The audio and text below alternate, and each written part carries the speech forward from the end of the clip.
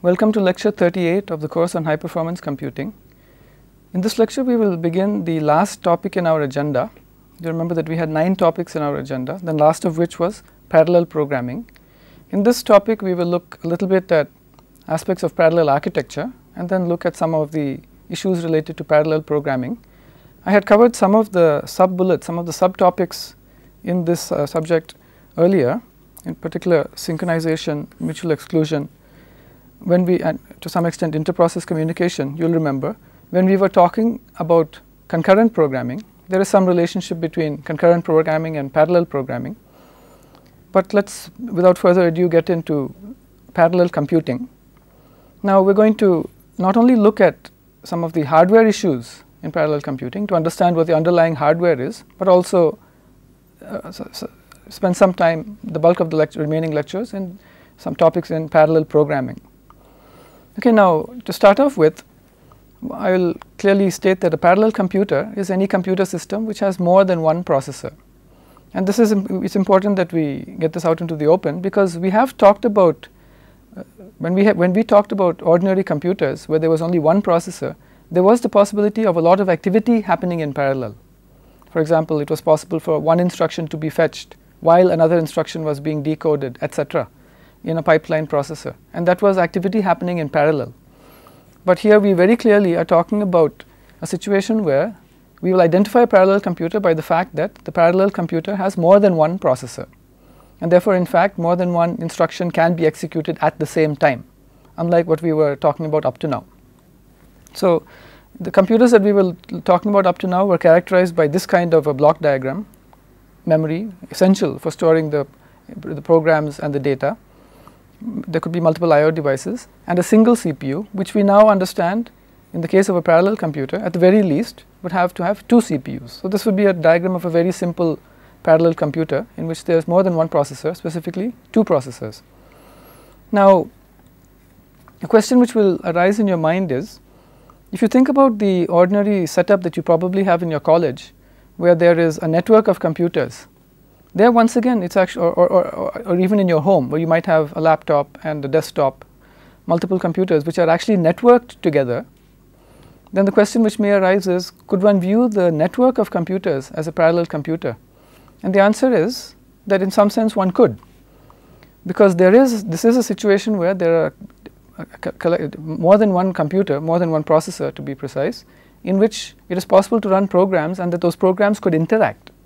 So the primary characteristic that we're looking for in a parallel architecture is that there should be more than one processor, giving us the capability of writing programs that can run on more than one processor in achieving the common objective of the program. Now the problem with the network of computers would be then that technically we could call it a parallel architecture, but the time involved in interaction or communication is likely to be more than it needs to be, because in the case of a network of computers, the individual computers were designed to be independent of each other, and they happen to have been networked together using networking hardware. But in truly parallel computers which were designed specifically for running programs in a mode where there is more than one process running, each on a separate processor, it's likely that the machine itself would be designed to make the interaction overheads or the inter-process communication overheads as low as possible. So while one could think of a network of computers as a parallel computer, and one could in fact write parallel programs to run on a network of computers, there are likely to be, and many of you are aware of, special purpose parallel machines on which the parallel programs can run much more effectively, because the parallel machines have been designed to make the inter-process communication or the interaction between the different parts of the parallel program as low overhead as possible. Okay, now another question which will arise in your mind is, why use parallel computers? Why are we studying about parallel computers? And I'm going to just mention 2 reasons. The first is that if you have at least 2 processors, and then if you write a program which runs on the parallel computer by using both of the processors, then your program should be able to run twice as many instructions in a given amount of time than if your program was running on a computer which had only one processor. There are 2 separate processors, each of which has a separate program counter, each of which can fetch and execute instructions. Therefore, in any one clock cycle, it's possible for 2 instructions to complete. In general, the more the processors, the more the number of instructions can be executed in parallel in a given amount of time, and therefore the faster our programs will run. Of course, the program may have to be modified from the form in which it could run on a single processor, but if the modified program is making use of all the processors of the parallel computer, then one should see improved performance. So that's one reason for using parallel computers. Another is that if the parallel computer contains more than one processor, even if one of the processors fails for some reason, one should be aware that hardware occasionally will fail. By fail I mean ceases to function or ceases to function correctly. Then the fact of the matter is the remaining processors in the parallel computer can continue to work, in fact can continue to execute your program. And therefore one could actually have a situation where the parallel computer will allow one to write programs which can be fault tolerant, which will continue to run despite the fact that parts of the computer system may have failed. And this might be important, for example, in certain kinds of settings, such as you may be well aware that in banks they use computers to keep track of the various transactions and the information, vital information. And very clearly there it's a situation where one would hope that there is fault tolerance. Even if one of the computers fails, even if one of the processors in one of the computers fails, there should be no loss of transactions or the information that was being transacted at the time that the failure happened. So in general, there are two very good reasons for wanting to use parallel computers, and as a consequence there are many parallel computers today. So many of you would have heard about clusters, for example, clusters of computers which are potentially containing thousands of processors and capable of running parallel applications extremely fast compared to the alternative of trying to run the same application on a single processor. So one finds parallel computers widespread in many different kinds of settings. Okay, now there are different kinds of parallel computers. Therefore, before we actually start talking about programming them, it would be good to get some idea about how they are classified. And one of the popular classifications of parallel computers, given that there are different kinds of parallel computers, is known as Flynn's classification. Now the way that Flynn's classification tries to distinguish between the different kinds of parallel computers, which is what a classification is meant to do, is by characterizing any one parallel computer in terms of the number of instruction streams and the number of data streams that are present on that parallel computer when a program is in execution. And how do we understand an instruction stream and a data stream? Well, one could think of an instruction stream as being a path to instruction memory.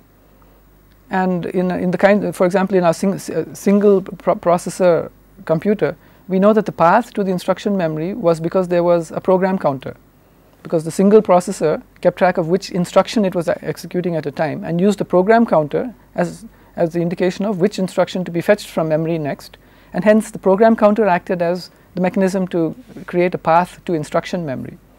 So Flynn classifies parallel computers first of all in terms of the number of instruction streams. So there could be a parallel computer with one instruction stream or a parallel computer with 6 instruction streams. And from that we understand that it actually keeps track of 6 program counters. On the other hand, what is a data stream? Remember, Flynn's classification uses number of instruction streams and number of data streams. A data stream can be viewed as a path to data memory. Just like an instruction stream was a path to instruction memory, a mechanism through which instructions could be fetched. A data stream is a mechanism through which data can be fetched from memory. And conceivably, a parallel computer which has multiple such paths would have multiple data streams. So in short, with these two concepts, Flynn proceeds to classify all possible parallel computers, but he doesn't use a complex notation. He merely talks about situations where there is a single instruction stream, a single data stream, as opposed to a single instruction stream or multiple data streams, more than one, as opposed to multiple instruction streams and multiple data streams. So it's a somewhat concise classification, basically breaking the realm of parallel computers into 3, based on the number of instruction streams being either one or many, and the number of data streams being either one or many. Let's just look at each of these to get a better understanding, so that in effect the objective of a classification is that if we come across a new instance, a new parallel computer, by understanding the classification we will be able to place the new computer into the classification, into our realm of understanding of the space of parallel computers. So let's start by trying to understand what it means to be a single instruction stream, single data stream. So such a computer would have one program counter. That's what it means to have a single instruction stream, and it would have a single path to data memory.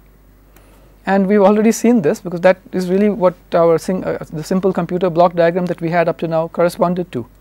One of the special purpose registers was the one program counter in the computer, and that constituted the path to instructions, or the instruction stream. And then there was the possibility of fetching through, after address translation, a piece of data from memory, and that went across a separate data path, which typically went through the data cache. So the situation that we have with the SISD kind of parallel computer in Flint's classification is that this is not really a parallel computer in the sense that it has more than one processor. It's really the same old computer that we saw up to now, capable of executing one instruction at a time, and the one instruction operates on one piece of data. And one could just think of this as the ordinary sequential computer. So in effect, Flint's classification includes SISD just to include the ordinary computer that we have seen before, and in fact Flint's classification includes not only parallel but also sequential computers by including SISD. So this is not of interest to us in our current discussion about parallel architecture. That leaves just two elements in Flint's classification to discuss, SIMD and MIMD. So let's look at SIMD. So an SIMD computer would be one that has a single instruction stream and more than one or multiple data streams. And what it means to have a single instruction stream is that it has one program counter, but multiple data streams means that there are multiple paths to data memory. Now if there is only one program counter, that basically means that the computer is capable of executing only one instruction at a time. With only one program counter, you can keep track of only one instruction which is being executed, and therefore clearly only one instruction can be executed at a time. But the way the parallelism enters the picture is because there are multiple data streams, multiple paths to memory. And what this means is that the one instruction may be only a single instruction executed at a time, but at the same time it is being executed on different pieces of data. And that's where the parallel part of the parallel architecture comes in. Let me just give you a simple possibility as far as an SIMD computer is concerned. So let's consider a computer, a parallel computer, which has only one program counter, and therefore only one instruction register. There's only one instruction which is being executed at a time. But let's just suppose that the parallel computer has 1024 ALUs, and that each of the ALUs has a separate independent data path to memory. Now this is quite different from anything that we've seen before. The computers that we saw had one ALU which could do arithmetic, or at most two ALUs, one to do arithmetic and one to do, let's say, calculation of a branch target address. Here we have a parallel computer which has been created specifically with the objective of being able to do 1024 different operations at the same time, all driven by a single instruction. Let me just pictorially represent this. So there's only one program counter. In other words, the address of one instruction can be remembered. The address is going to be some binary value, that is not important. One instruction register, which means that one particular instruction which is going to be executed at any given point in time. But there are 1024 ALUs, ALU 0 up to ALU 1023, each of which possibly has its own register file, and therefore when the instruction multiply A1 comma B1 is executed, each of the ALUs will get its own values of A1 and B1 and multiply them and proceed. So in effect we have the capability of doing 1024 multiplies of pairs of values in a single instruction. And since there's a single instruction doing this, it's called the SI, but specifying operations on 1024 sets of data, hence the MD. Very clearly one could see such a piece of such a computer being quite useful for doing, for example, operations on vectors. And in fact there are machines called vector supercomputers or vector computers which operate very much in this mode, as do many of the graphics processors that you may have in your laptop or in your desktop. So SIMD parallel computers are fairly widespread. Now, and the way to look at this is the same multiply instruction is executed on each of the ALUs, but on different pieces of data, hence allowing an operation on an entire vector to happen specified as a single instruction and happening with the individual vector elements being computed in parallel at the same time. Now that leaves us with the multiple instruction stream, multiple data stream part of Flint's classification. Multiple instruction stream implying that there are multiple program counters, multiple instruction registers. Multiple data stream implying that each of the instructions could actually have its own path to memory, operating separately based on what its instructions require. For the first time, this is a truly this may be a parallel computer closer to what we had imagined, because this is a parallel computer that could actually run multiple processes or threads, one represented by each of its instruction streams. Therefore, if there are 7 instruction streams and 7 data streams, I can view it as the capability of executing 7 processes in parallel or 7 threads in parallel. So this is clearly a different kind of a parallel computer from the SIMD that we had just seen. The key thing to note here is that what we understand in the case of the MIMD parallel computer is there's separate hardware to do each of those processes, and we're not just talking about the processes running concurrently, which is what we were talking about when we had only a single processor until this point in the course, and the operating system was managing the sharing of the processor among the different processes. Here the situation is quite different. We actually have multiple pieces of hardware so that each of the multiple processes can in fact run in parallel, in other words at the same time. Right, so that's one possible way to view how the MIMD computer could be used. Right, multiple processes which are cooperating towards their common objective, and to create such a program, one would have to write the program specially to run as multiple processes. Now, alternatively, if I had an MIMD computer and I know that it contains, let's say, 7 processors, each of which can execute a separate process, then I could just as well use that parallel computer, MIMD parallel computer, to run 7 independent programs, and therefore get 7 things done at the same time. So this is an alternative way that an MIMD computer could be used. It could be used either to run a single parallel program which runs as 7 processes in this example, or in fact to run 7 independent programs. And that would be another way to keep the hardware of the parallel computer well utilized. Okay, so with this we get a good idea about how the space of parallel computers may look. Essentially, there are the SIMD type of parallel computers and the MIMD type of parallel computers. But given that we now expect that the parallel programming is going to involve writing programs which run as multiple processes or multiple threads, we expect that an important part of parallel programming is going to be the inter-process communication mechanism through which the individual processes or threads of the parallel program interact towards achieving their common objective.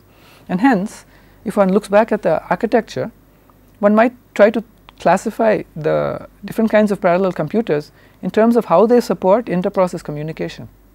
And we have seen many different kinds of support for inter-process communication earlier when we talked about concurrent programming. But at this point, let me just highlight 2 which do not involve using the file system. Some of the mechanisms that we talked about use the file system or pipes, but the ones which we talked about which did not use the file system or pipes, one was shared memory, and the other was a technique which we call message passing, which we did not look at in too much detail at that time.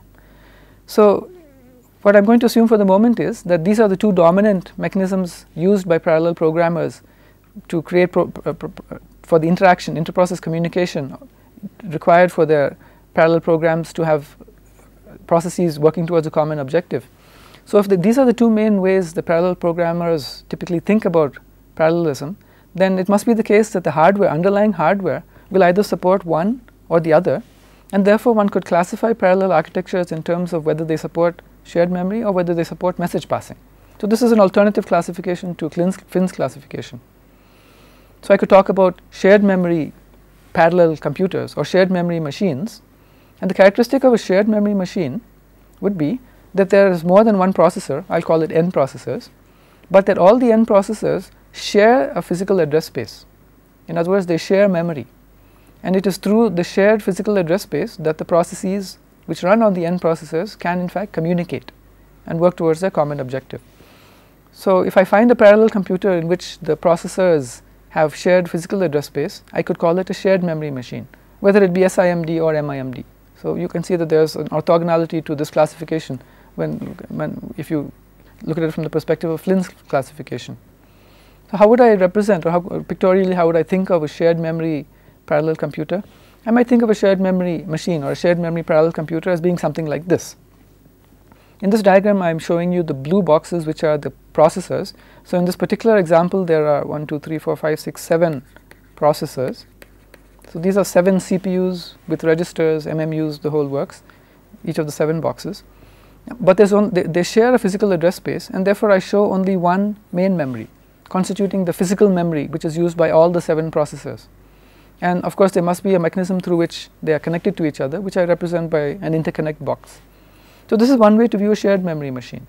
The idea being that there are multiple processors, more than one, and they all have a shared physical address space, which I represent in this diagram by the fact that there is a single main memory.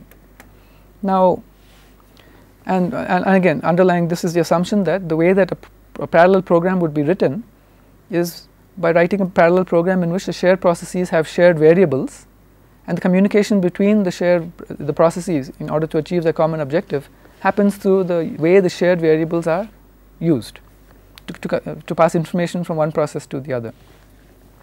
Now, the alternative to a shared memory machine would be a machine which supports message passing, and therefore I could talk about a machine which is a message passing machine. And sometimes people refer to message passing machines as distributed memory machines to sort of reflect that they are not shared memory machines.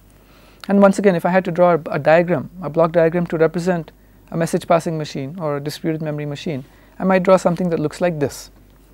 Now, once again, there is an interconnect connecting everything together. There are many processors, in this case once again 7 processors. That is one of the requirements of being called a parallel machine. But since the 7 processors do not communicate through memory, but rather by another mechanism which is called message passing, they do not have the need for a shared physical address space, and hence I show each of the processors as having its own memory. So this processor gets all its instructions and data out of this memory, and so on. So this is one pictorial representation of what might represent a message passing machine or a distributed memory machine. Now, there is a finer point to be noted here, and that is, it is conceivable that the diagrammatically the entity which is represented on the screen right now in this slide could in fact be a shared memory machine, because it's conceivable that the machine is constructed such that a process running on any one of the processors could access anything in its local memory, but it could also access anything in any of the other memories by going through the interconnect and the associated node or processor. And if this is the way that the hardware is built, then the diagram on the screen, even though it seems to represent a machine in which each processor has its own memory, could functionally represent one in which each processor can access all the memory in the system. There is an interconnect, and therefore this process, a process running on any one of the processors could be, the hardware could be built so that a process running on any one of the processors could access any part of the memory, despite the fact that the memory is distributed across the 7 nodes of the system. Therefore, just looking at a block diagram like this does not really tell us whether a machine is a shared memory machine or a message passing machine. And in fact, if one thinks about it further, one might realize that for a shared memory machine, in other words, a parallel machine in which there is more than one processor and all the processors have a shared physical address space, there might be some benefit from building the shared memory machine along the lines of what's on the screen right now. The benefit would be that for any one of the processors, there's going to be some amount of the shared physical address space which is locally accessible at very high speed, and therefore the variables, the program of that which is important for that particular processor could actually be represented in that region of the shared physical address space. And if there are variables which are not used a lot by that particular process, then they could be represented in another region of the shared physical address space. And therefore this allows a little bit more flexibility to the programmer in deciding where the data is placed in order to get better performance out of the parallel program. Therefore, we expect that there could be parallel machines in which which are shared memory machines, but in which the shared memory is purposely divided across the processors of the system for a performance reason. They would still be referred to as shared memory machines, since they do not use message passing as the mechanism for inter-process communication. Okay, I'll make a few comments about shared memory machines. Now, as I've just said, the shared memory could itself be distributed among the processor nodes in terms of trying to build a shared memory machine which has more performance capabilities than one in which all the processors have a single shared memory. And you'll notice immediately that if in a shared memory machine, if all the processors have a single shared memory, then any instruction fetch or any data fetch would have to take place to that single shared memory, and that single shared memory could become a bottleneck. Therefore, it makes more sense to try to build the shared memory parallel machine with this kind of an organization, where there's a little bit of the shared memory close to each of the processors, which is what this point is elaborating. The shared memory could itself be distributed among the processor nodes. In other words, each processor might have some portion of the shared physical address space, that is physically close to it and therefore accessible in less time. Now, an important part of the parallel architecture is the interconnection mechanism. We had boxes which were labeled interconnection, and I did want to spend a little bit of time talking about the different kinds of interconnections that one may encounter in a parallel machine. Now, in general, there are two classes of interconnections. Remember, the interconnection is the mechanism through which the processors, the memories, the I/O devices of the computer are connected to each other. The first kind of interconnect is referred to as an indirect interconnect, because the various things or nodes which are connected to each other by the interconnection are not connected directly to each other. Rather, all of them are connected to the interconnect, and through the interconnect they are connected to each other. So this is what is known as an indirect interconnect. The alternative is what is known as a direct interconnect, in which the things which are being connected through the interconnect, which I'll refer to as the nodes, and the nodes could be processors, they could be memories, they could be I/O devices, but the nodes are directly connected to each other by the interconnect. And as we look at some of the examples, we will understand what this means. But there are in general two classes of interconnects, which are either called indirect or direct. And some of the names of indirect interconnects are the shared bus, the multiple bus, the crossbar, and the min, which we will talk about shortly. And some of the topologies of direct interconnects are linear, ring, star, mesh, torus, and hypercube, which we will look at again briefly. In the case of direct interconnects, an interesting aspect of the interconnect hardware is the routing technique. The decision, or how the decision about how to route a message from the processor which is initiating the communication to the processor which is meant to be the destination of the communication is an interesting and important attribute.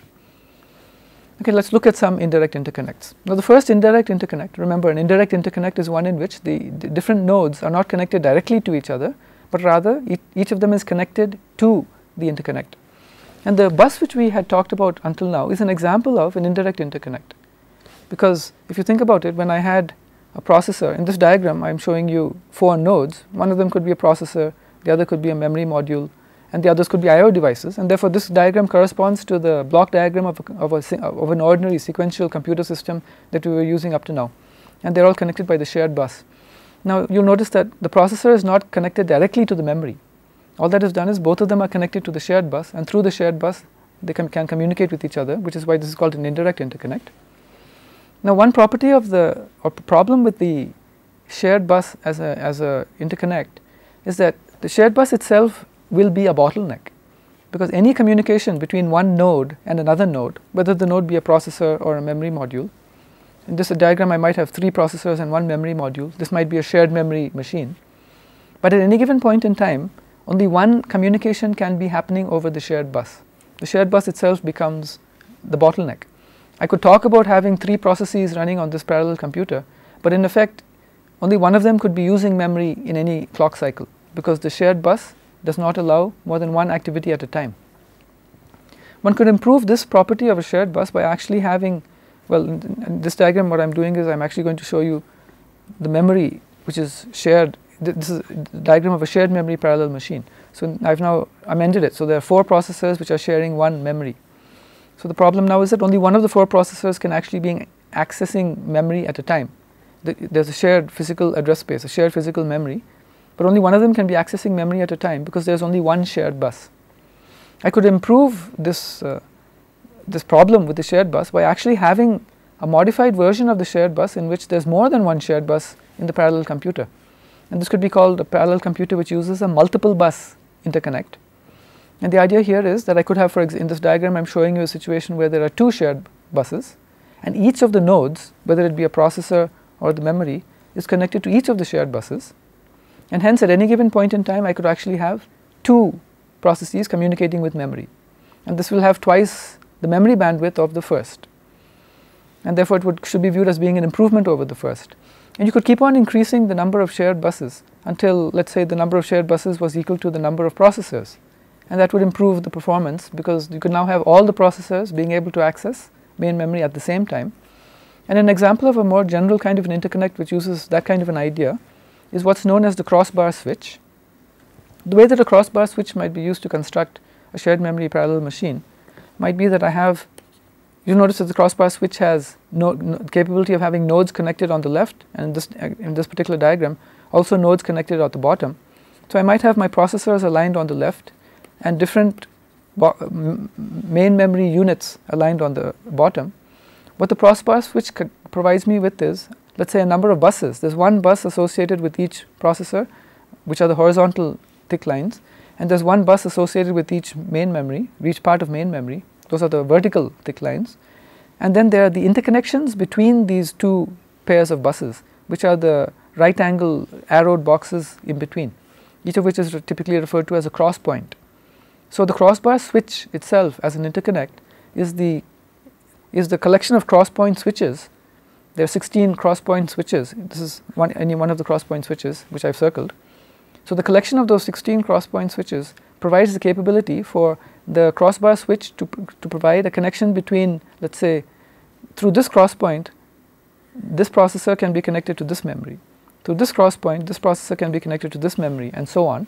Therefore, by appropriately setting the cross point switches, the hardware is capable of allowing 4 processors to be connected to 4 different memory modules at the same time, giving a great deal of flexibility, increasing the complexity of the interconnection a little bit, but allowing for a much increased utilization of the memory bandwidth.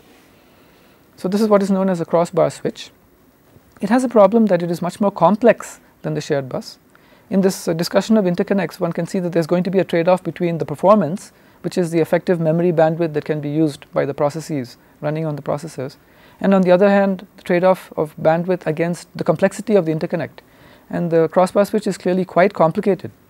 When I talk about connecting 4 processors to 4 memory modules, I was referring to a crossbar switch in which there were 16 cross points. If I was to think about a larger kind of a parallel machine with, say, 100 processors connected to 100 pieces of memory, then there would be 10,000 cross points within the crossbar switch, which is going to be making the crossbar switch a very complicated and potentially a bottleneck as far as its operation. So there are intermediate kinds of indirect interconnects which try to have some of the benefits of the shared bus and some of the benefits of the crossbar in terms of the trade-off between complexity and performance. And one of these is what is known as the multi-stage interconnection network. And the idea in the multi-stage interconnection network is that if we use very simple crossbar switches but use a number of crossbar switches rather than a single very complicated crossbar switch, then we might be able to play the trade-off between performance and complexity to the benefit of the program or the programmer. So the idea of the multi-stage interconnection network that I'm going to represent is that I want to connect, let's say, 8 processors, which are the 8 boxes on the left, to 8 memory modules, which are the 8 boxes on the right, to create a parallel machine using small crossbar switches. On the brown diagram which I've drawn there is meant to represent a small 2x2 crossbar switch. And what I mean by a 2x2 crossbar switch is one which can connect 2 inputs to 2 outputs through the use of 4 cross points. So this is a 2x2 crossbar switch. So this diagram represents a 2x2 crossbar switch. So this has 2 inputs as shown over here and 2 outputs. So if I connect the 2 inputs to 2 of the processors, and I have a larger number of such 2x2 crossbar switches, and at the other end I have crossbar switches which connect to the actual memory modules, then with an intermediate layer of 2x2 crossbar switches which are connected both to the switches on their left and the switches on their right, by appropriately setting all of the crossbar switches which constitute the multi-stage interconnection network, which is often abbreviated to MIN, I can actually provide connections between each of the 8 processors to 8 distinct memory modules at the same time, and therefore very good memory bandwidth at much less complexity in terms of the number of cross points as compared to the crossbar switch.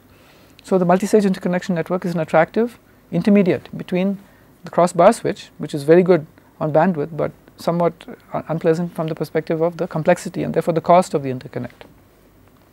So this gives us some idea about the different kinds of dominant indirect interconnects. What about the direct interconnects? In the case of the direct interconnects, one talks about remember that the objective of a direct interconnect is to directly connect one node of the parallel machine to another node, as shown in this diagram. Notice that the node labeled 0 is directly connected to the node labeled 1, which is also directly connected to the node labeled 2. Node labeled 2 is connected not only to 1 but also to 3. And these links constitute the interconnect. It's a direct interconnect because the nodes are directly connected to each other. And therefore, we talk about not so much about the interconnect by name, but by the topology represented by the nature of the interconnections. So the first diagram shows 4 nodes. 2 of them could be processors, 2 of them could be memory modules, or each of them could be a node which contains both processor and some portion of memory. And the first is showing what could be called a linear interconnection. You'll notice that the connections are such that each of the nodes has at most 2 neighbors, and they form a straight line, hence the name linear. And the property of the linear interconnect is going to be that one could talk about the amount of time that it will take for a communication between a processor running on node 0 and a processor running on node 3. And you notice that if the processor on node 0 wants to communicate with that on node 3, then the message would have to pass through the intermediate nodes. And in general, if there was a shared memory machine which had n nodes in it, then in the worst case, a communication between one and another of the processes running on the nodes would have to take n-1 steps through the interconnection. And therefore, that's the unpleasant property of the linear interconnect, which is why people will sometimes talk about a ring, which is like the linear, but the 2 ends are connected to each other, leading us with this closed representation. One could have unidirectional rings or bidirectional rings. And the property would be that it takes, in the worst case, the number of links that one has to go through in communication between one node and another would be less than that in the case of the linear. For example, in the case of linear, the worst case was when one went from the node at one extreme to the node at the other extreme.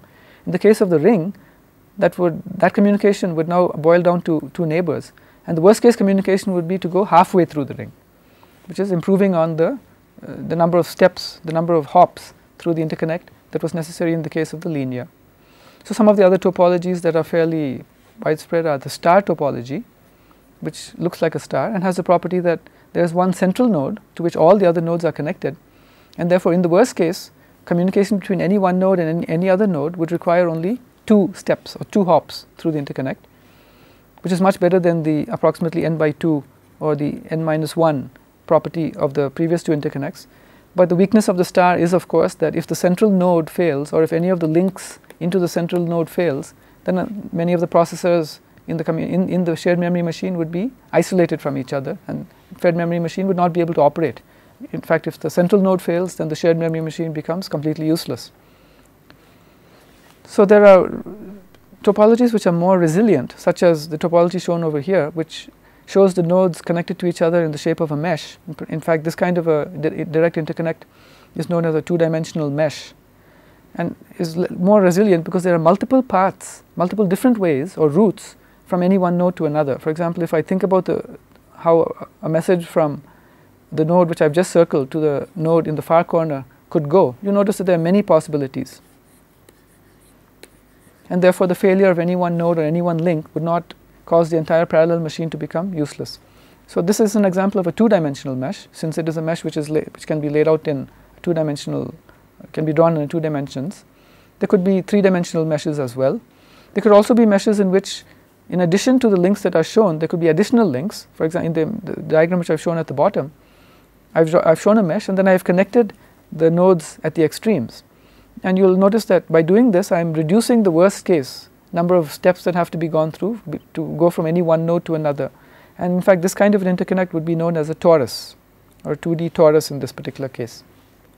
Now, there are even more complicated kinds of direct interconnects, one of which is the hypercube, or n-dimensional cube. It's also known as the binary n-cube. And the simplest example of the binary n-cube would have 4 nodes connected as a mesh. If one wanted to go through the next larger hypercube, one would double the number of nodes and connect one from each half of the hypercube to the corresponding node in the other half of the hypercube, and one could proceed to apply the same principle to have hypercubes of dimension 4, 5, 6, etc.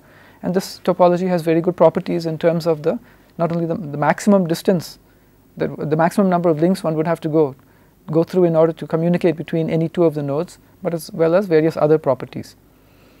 Okay, now the parallel machines that we're going to see would use one of these different kinds of topologies, unless they were based on networking hardware, in which case they may have these kinds of topologies embedded into the nature of the networking switches. Okay, now proceeding into a slightly more abstract mode, From now on, for some of the examples which are immediately going to follow, we want to concentrate on some of the architectural issues involved in having, let's say, a shared memory parallel machine. And in a shared memory parallel machine, given that we expect there's going to be, in this diagram, I'm showing you 4 processors, but in general, multiple processors, all of which have shared memory. Let me assume for the moment that they are connected by a single shared bus. Then you'll note that we had the problem that for any one of the processors to access anything out of the memory, it had to go through the shared bus. And therefore, we suspect that for things like fetching instructions or for accessing data, it would be beneficial for the performance of the shared memory machine if each of the processors had its own cache. Then once an instruction had been fetched into the cache of that processor, temporal locality could be exploited and the performance of the parallel program would benefit. So it makes sense to assume that the individual processors in a shared memory machine in fact have caches. But let's see how things will operate in a shared memory machine if the individual nodes have processors, if the individual processors have caches. So in this diagram, I'm going to assume that the small boxes at the top represent the individual nodes, and I'm going to concentrate on the caches. Therefore, you could actually view the box at the top as being a processor, and the dominant feature which we're talking about now is its cache. So I could have a situation where there's a program running on such a parallel machine. It's running using shared memory, and it's running as processes which are running on the different processors. So let's suppose that I have a parallel program running as 2 processes. Process P1 is running on the processor on the left. Process P2 is the green process running on the third processor. And process P1 and process P2 share a variable which I'll call x. Remember, we're talking about a shared memory architecture. Therefore, there could be shared variables. So the current value of the variable x is 0. Let's suppose that at this point, process P1 and P2 are running processes of a single program. The program was written to use shared variables. X is such a shared variable. Let's suppose that process P1 reads x. Now x is a variable, it is represented in memory. When process P1 reads x, it will get a cache miss. Remember that we are assuming that each of the processors has a cache. So process P1 will suffer a cache miss. The effect of the cache miss is going to be that the block containing the variable x will be fetched from main memory into the cache of the processor running process P1. So the diagram will then look like this as an effect of the read x. And I show you a copy of the block containing x in the cache corresponding to P1. P1 can now read x many times, and it will be able to access x at cache speed. Now what if at this point in time process P2 reads x? Remember, this is a parallel. P1 and P2 are processes of a parallel program. You can think of them as threads if it helps in understanding, but they have shared variables. Therefore, process P2 also can read x. When it reads x, it gets a cache miss, and once again the effect of the cache miss is just as we saw in the case of our simple processors. The variable will be the block containing the variable x will be copied from main memory into the cache of the processor running process P2. Okay, so once again process P2 can access the variable x out of its cache subsequently at nanosecond speeds. What if now process P1 writes or changes the value of the variable x using a store instruction? This is a perfectly legitimate operation on a shared variable.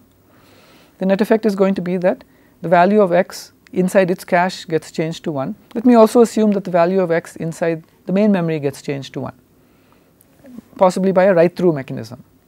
But let me just make that assumption. So we now see that after initially the value of x was 0 in one of the caches, in the other cache, as well as in main memory.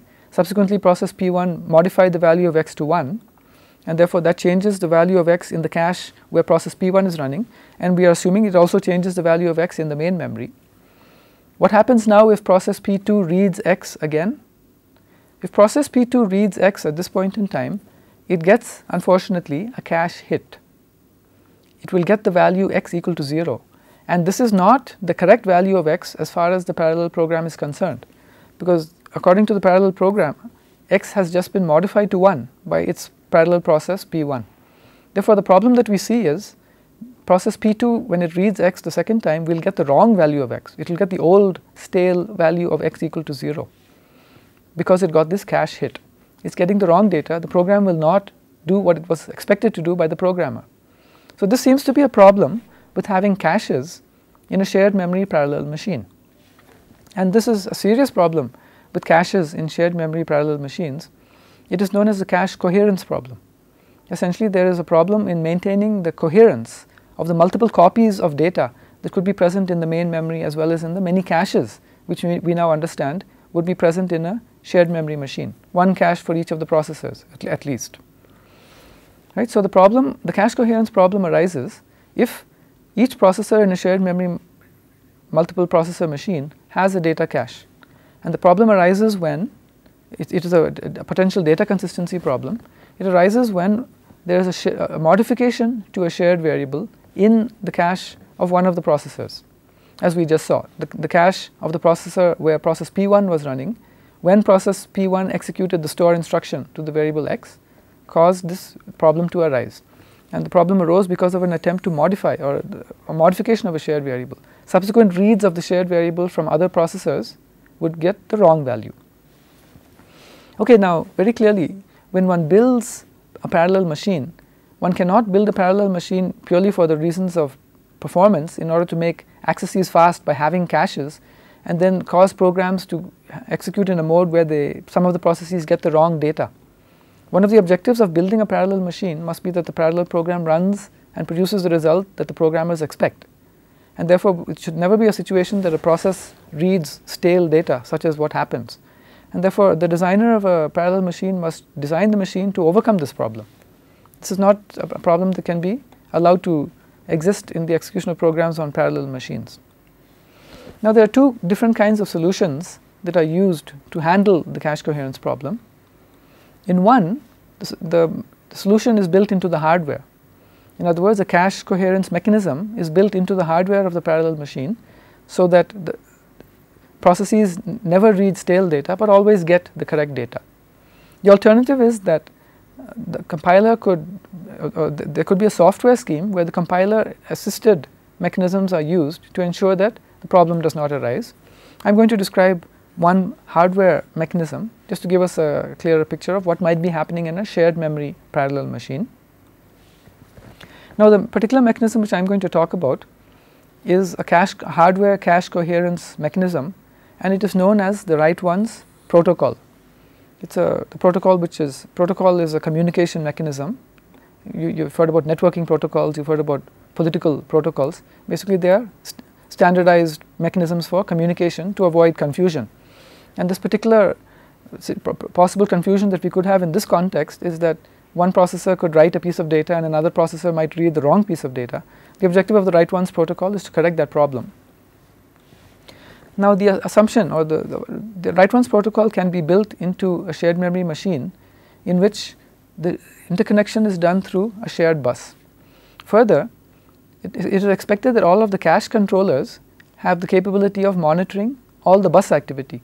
And just going back to the diagram which we had representing the shared memory parallel machine, if you think about it, I have shown the shared memory parallel machine as dominated in terms of its interconnection to the bus. So, this is the shared bus, the thick line over here, and in effect the diagram which I have shown has a yellow box which is the cache of the processor.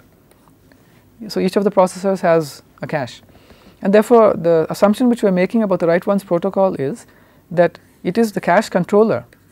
A cache controller is the part of the cache which manages the operation of the cache, you will remember, but that the cache controller has the capability of monitoring the activity on the bus. In other words, the cache controller is what is connected to the interface between the processor and the bus, and has the capability of seeing what is happening on the bus or monitoring the activity on the bus.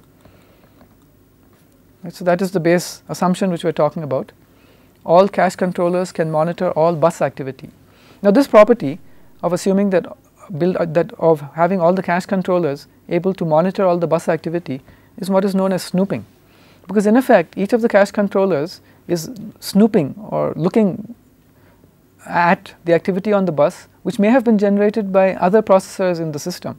So, even though the activity on the bus has potentially nothing to do with this particular cache controller, each cache controller is constantly keeping track of what is on the bus, hence it is given the word snooping. Right now, in general, the reason for assuming that we are dealing with a shared bus interconnect is the problem that we had seen with the shared bus interconnect earlier. The problem with the shared bus interconnect was I could have a shared bus interconnect which connects 4 processors to one memory, but at any given point in time only one of them could be connected to memory. In other words, only one activity can be happening on the bus at a time. So this was a problem from the perspective of the bandwidth of utilization of the memory, but from the perspective of a cache coherence protocol, one can view it as a benefit, because on the shared bus only one activity or one operation can happen at a time, and therefore if all the cache controllers are snooping on the bus, then they can collectively take corrective action to make sure that the cache coherence problem does not result in a process incorrectly reading a piece of stale data. So the negative aspect of low bandwidth of the shared bus interconnect is being exploited to cause coherent cache behavior. Now, what kind of corrective action could the cache controllers make? Depending on what they observe on the bus, they could either invalidate their copy of a particular block, or they could update their copy of a particular block based on the activity that they have seen on the bus. And let's just run through the example that we had just seen in order to see how a write-once protocol might avoid a cache coherence problem. So once again, we have 4 caches, 4 processors connected to a shared bus through which they can access main memory. And I have process P1 running on the red process running on the left processor, process P2 running on the third processor. They have a shared variable called x, which is initially 0. When process P1 reads x, it gets a copy of the block containing x in its cache. When process P2 reads x, it gets a copy of the block containing x on its cache. At this point, let's assume that process P1 writes x.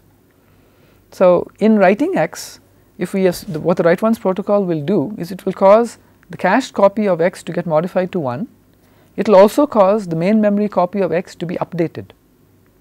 Now, when the main memory copy of x gets updated, that can only happen by a bus activity, by an operation across the bus. And if all the other caches in the system, remember, so when process P1 modified x, it updates its own copy and it also updates the cache copy. But the important thing is that in order to update the main memory copy, there has to be a bus transaction. And when there is a bus transaction, if all the other caches in the system, cache controllers in the system are monitoring or snooping on the bus, then it is possible for them to invalidate their copies of the block containing x, which is what is represented by this figure. So the effect of having x modified by process P1 is that the copy of the block in that cache has x equal to 1. The main memory copy has x equal to 1 because of the write through in effect. And the bus activity was monitored or snooped at by the cache controller of the third processor, which noticed that it is a block which it has apparently an old copy in its cache. It therefore invalidates its copy, so that when process P2 now tries to read x, it gets a cache miss, which makes the behavior of the program better, because there is no danger of it reading the old data of x equal to 0. Getting a cache miss is bad for performance, but it's good for the correctness of the program, because now when there is a cache miss, process P2, the cache containing process running process P2 will have to fetch a copy of the variable from memory and then proceed as before. So now the net effect is that by having this write-once protocol built into the hardware, it is possible for the program to run correctly. Process P2 does not incorrectly read the value of x, but gets a cache miss. Subsequently, the cache miss results in the block containing the variable x to be fetched into the cache, and process P2 reads x correctly. So in short, in today's lecture, what we have seen is, we have seen that there is a reason for wanting to use parallel machines. A parallel machine is a machine, a computer which has more than one processor. By having more than one processor, one can have improved performance or reduced execution times for programs. Alternatively, one could use the different processors to increase the fault tolerance of the application. The application would then be able to continue execution even if one of the processors failed. We saw that there are different classifications of parallel computers. Flynn's classification, in which there is predominantly the multiple instruction, multiple data stream mode of operation. There is also the idea of the single instruction stream, multiple data stream type of a computer. But we are using another classification which talks about parallel machines which are good for shared memory types of operations, and parallel machines which were primarily designed for message passing kind of communication. We looked at the different kinds of interconnects which could be used in a parallel machine, and then identified that there could be a problem with shared memory parallel machines if each of the nodes of a shared memory parallel machine has a cache. We will proceed to look at some more ramifications of this cache coherence problem in the next lecture, and we'll continue to look at different aspects of parallel architecture and programming in the lectures to follow. I'll stop here for today. Thank you.